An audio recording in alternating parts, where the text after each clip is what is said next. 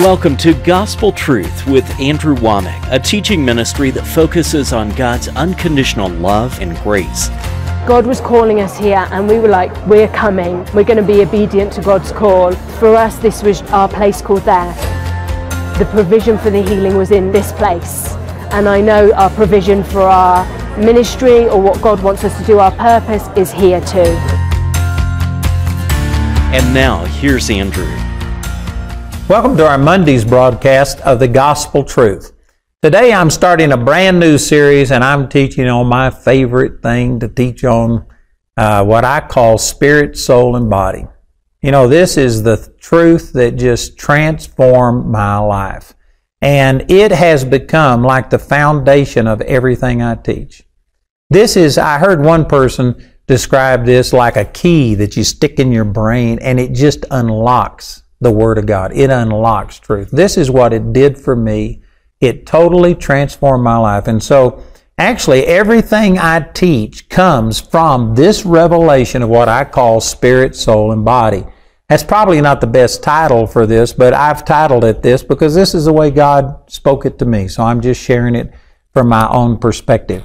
You know, a good friend of mine, Dwayne Sheriff, has a teaching basically the same thing, and he calls it identity theft.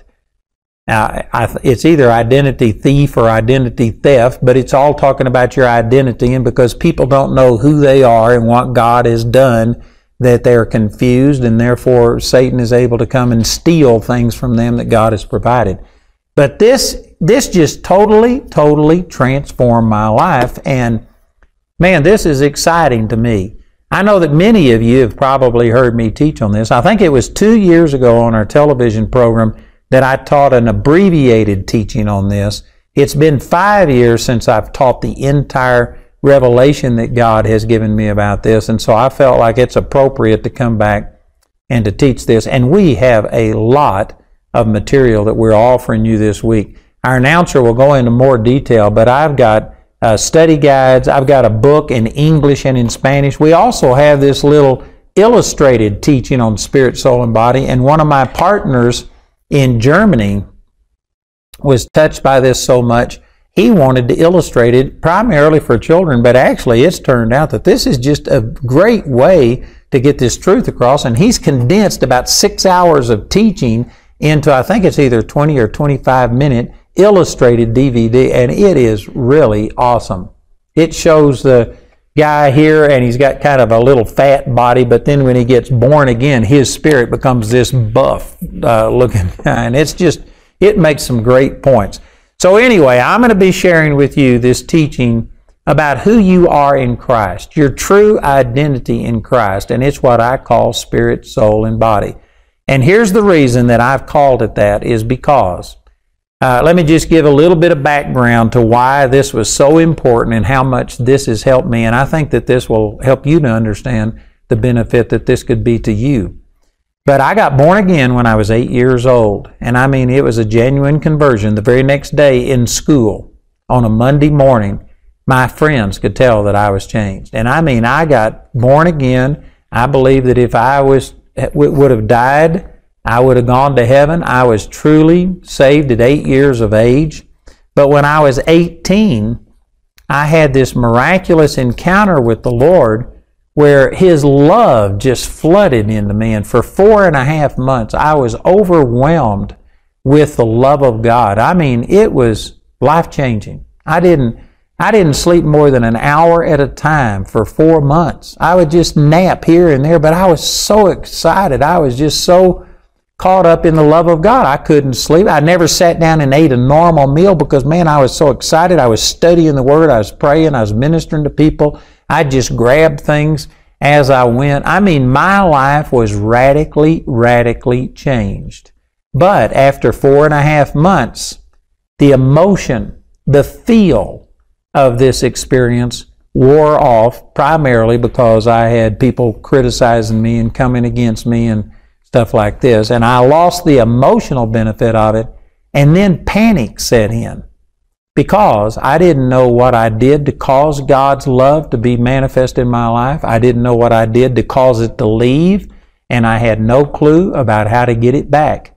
And at the time, I was thinking I had been taught that God loved me proportional to my performance. If I performed well, if I studied the Word, if I prayed, if I led people to the Lord, if I lived a holy life, then God would bless me. And my whole life had been, up to that point, a performance-based relationship. And yet when God revealed this love to me, it was at the worst time in my life, when for the first time in my life I realized that I was a religious Pharisee, that I was a hypocrite, and I repented. And it was when I was just devastated by my own unworthiness that I experienced this love of God.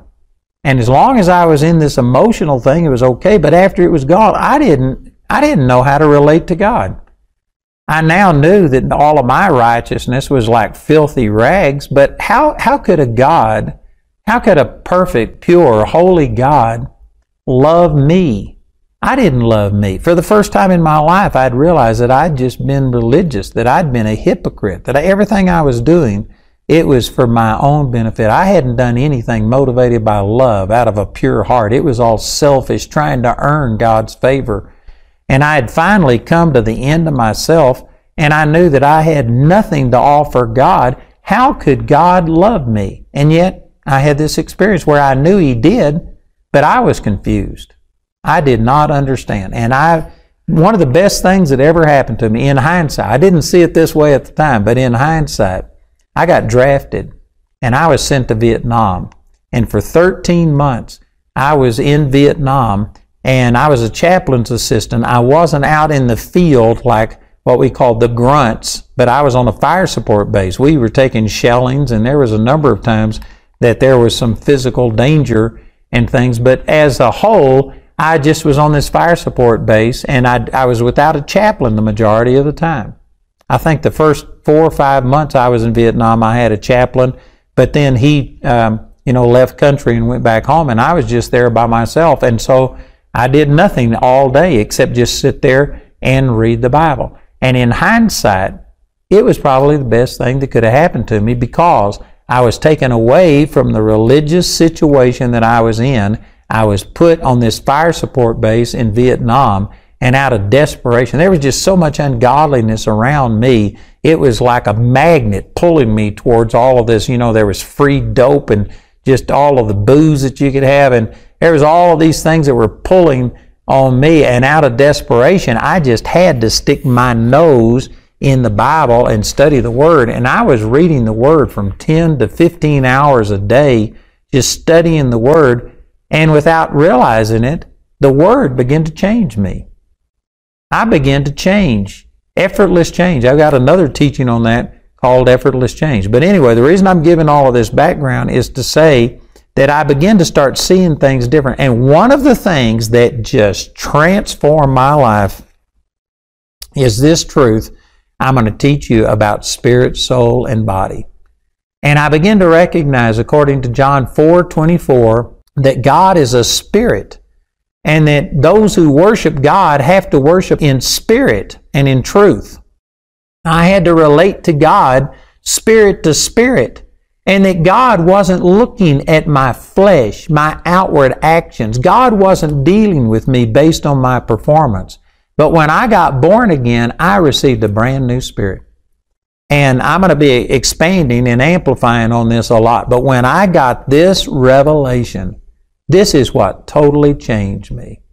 It totally changed me. And I have seen literally hundreds of thousands of people receive this same revelation, and it radically changes their relationship. If I had time, I could give you testimonies. We've actually got some videos of people who this teaching has transformed them, and they went out on the mission field and started impacting tens of thousands of people because of the very same thing that God showed me right here. So I'm just saying all of this to say that that's the background. I loved God, but I was struggling to understand God's love for me because I looked on the outward appearance. It says in 1 Samuel chapter 16, verse 7, Samuel went to anoint a new king. It turned out it was going to be David.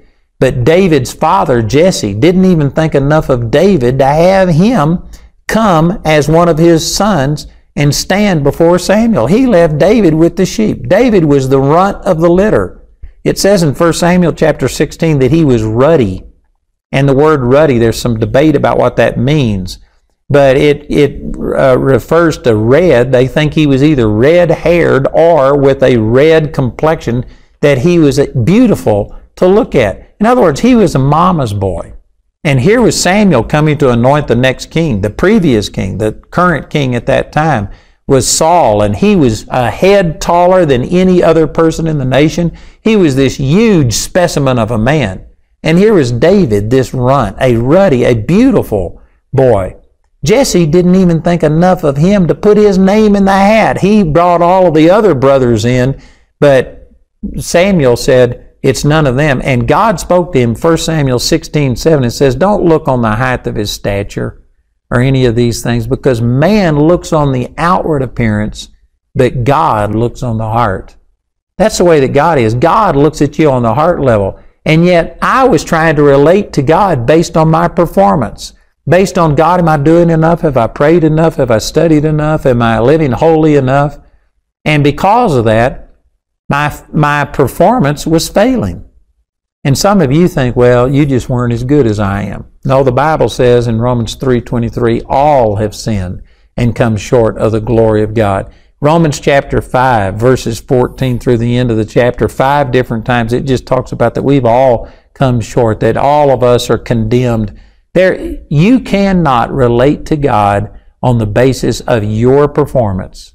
And yet this is what I was doing, and I believe that this is one of the greatest mistakes made in the body of Christ today, is that people are saying, God, I've done this and this and this. I go to church, I pay my tithes, I study the Word, I'm living holy. Now have I done enough? Will you heal me? Will you prosper me?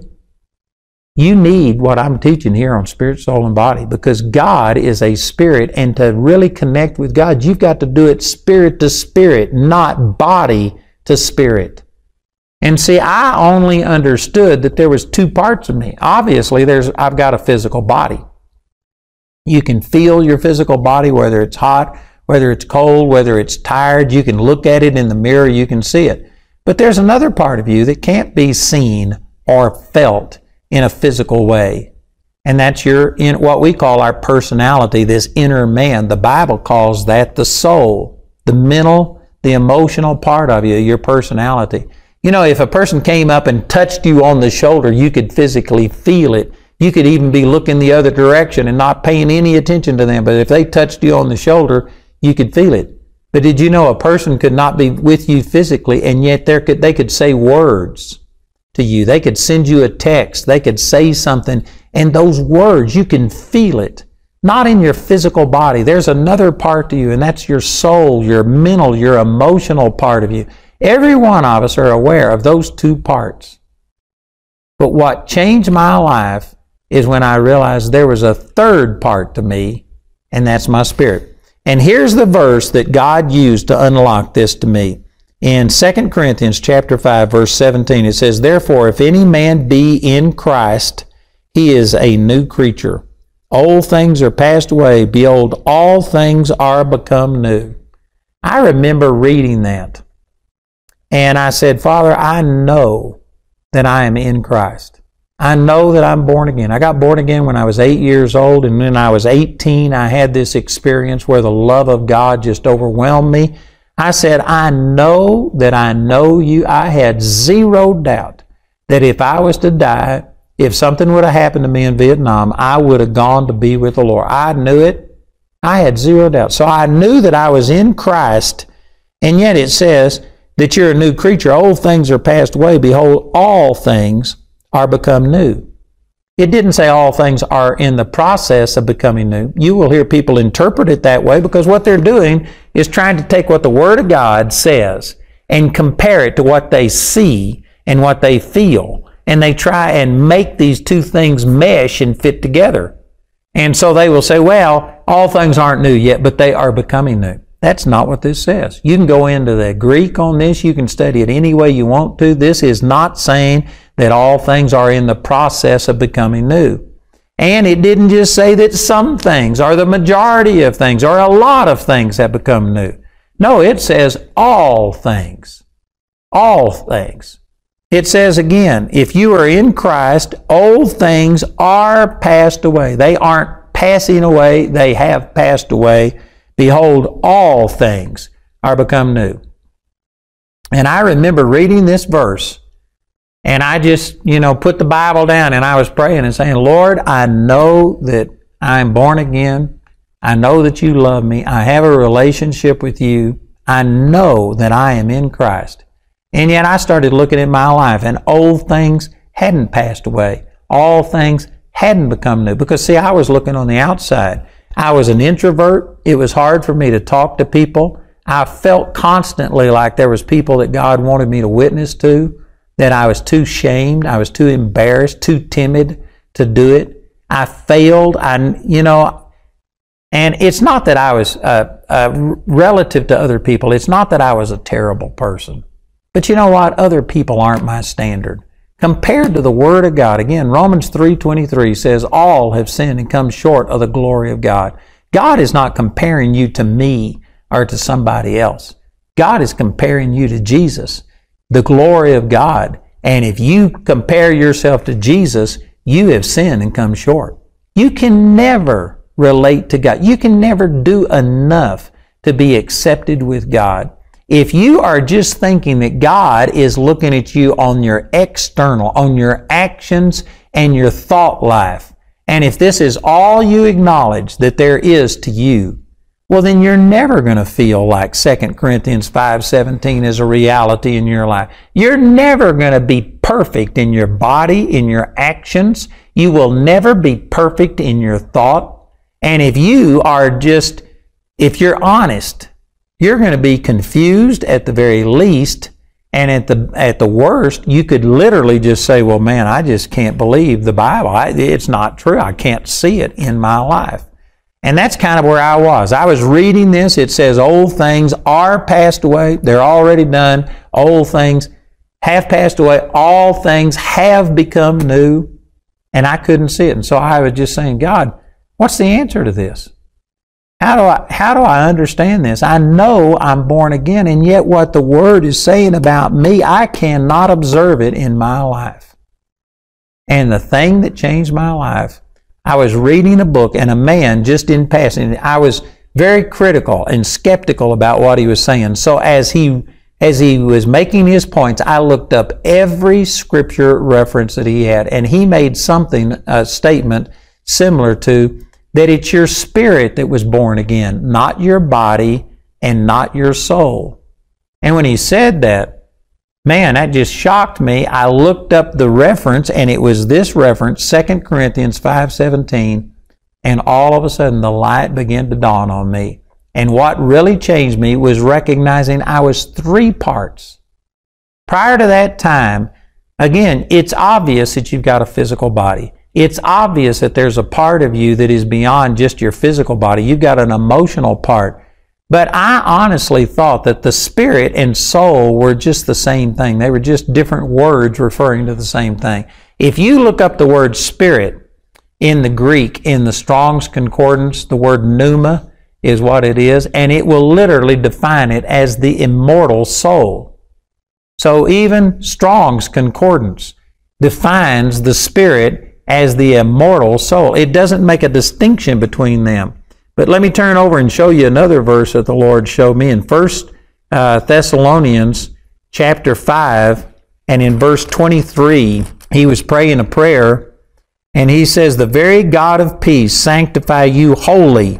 That's W-H-O-L-L-Y, not holy, H-O-L-Y, but completely. And I pray, God, your whole spirit and soul and body be preserved blameless unto the coming of our Lord Jesus Christ.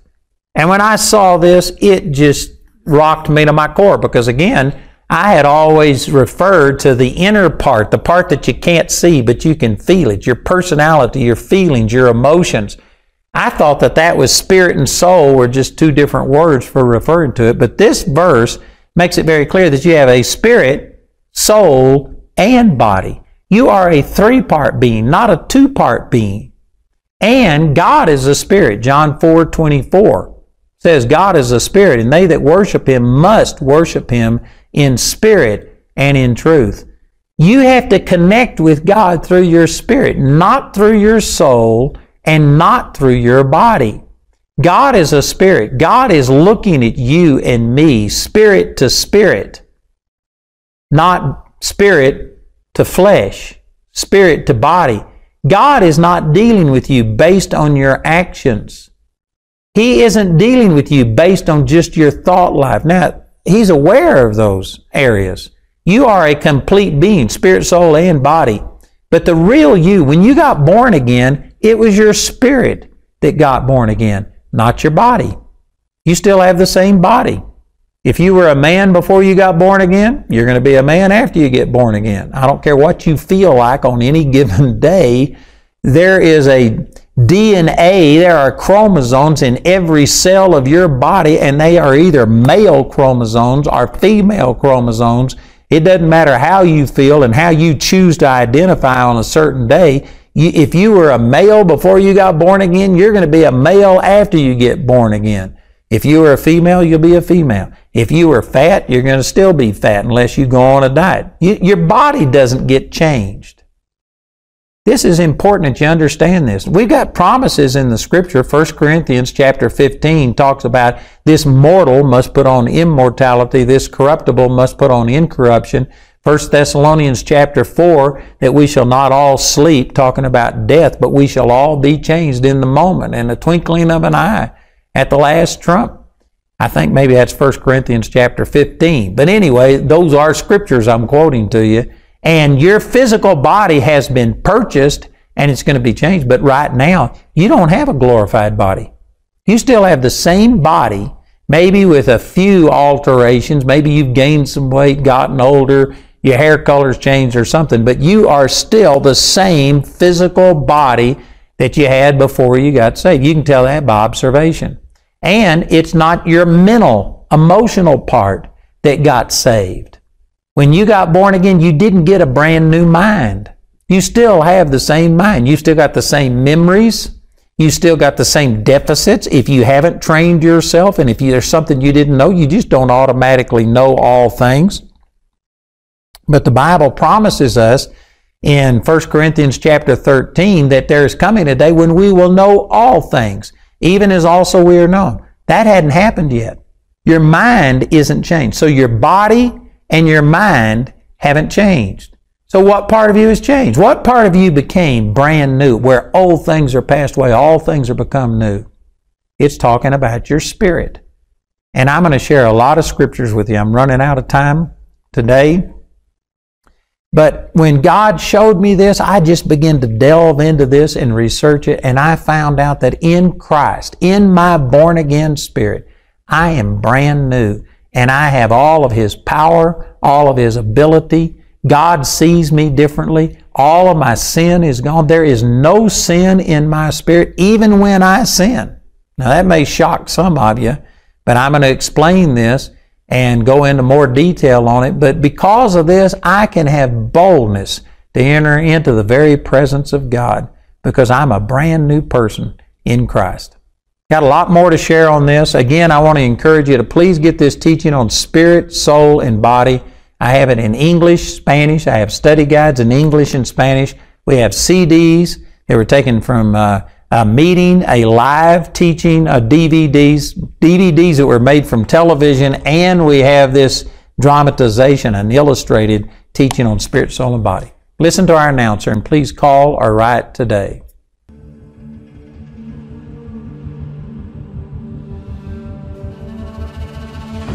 I believe Esther is the true, original Cinderella story. Not only did she conquer the heart of the king, but she saved her people from annihilation. Esther's secret weapon was not her beauty, but her heart.